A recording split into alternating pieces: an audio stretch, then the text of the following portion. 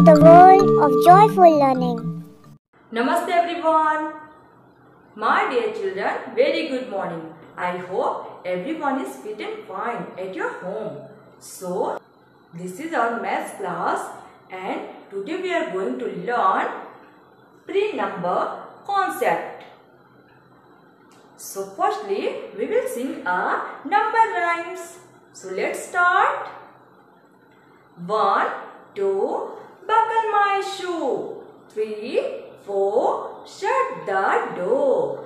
5, 6, pick up the sticks. 5, 6, pick up the sticks. 7, 8, lay them straight. 7, 8, lay them straight. 9, 10, a big fat hen. 9, 10, a big fat hen. So everyone, once again, action with me. 1, 2, buckle my shoe. 3, 4, shut the door. 5, 6, pick up the sticks. 5, 6, pick up the sticks. 7, 8, lay them straight. 7, 8, lay them straight. 9, 10, a big fat hen.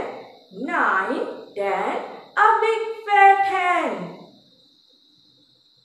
Okay. So students, let's begin the class. And today's our topic is the difference between tall and short. So let's start. This is water bottle. I keep in it water and sometimes also juice. And this is more water bottle. They are looking same, but their height is different. This one is tall, this one is tall, and this one is short. This one is short. Students, you can see here, this is building. Building is tall. And this is hut.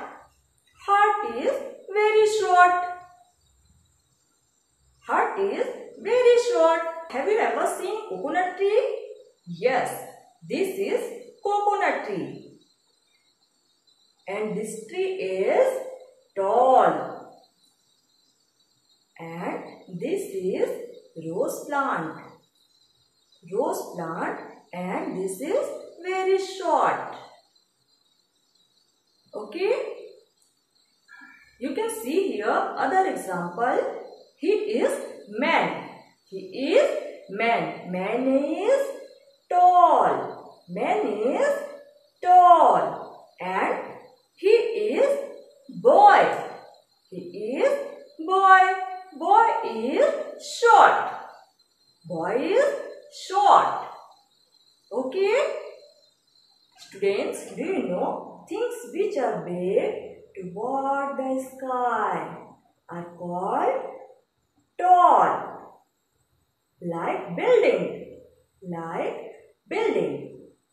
and things which are small toward the sky are called short, and things which are small toward the sky are called short, like heart.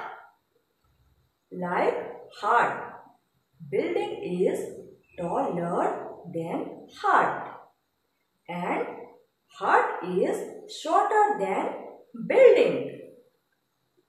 Building is taller than heart, and heart is shorter than building. So students, you must have understood this topic, tall and short, and make a short video, then send to me. You have to practice which things are tall and which things are short at your home. Thank you. Have a good day.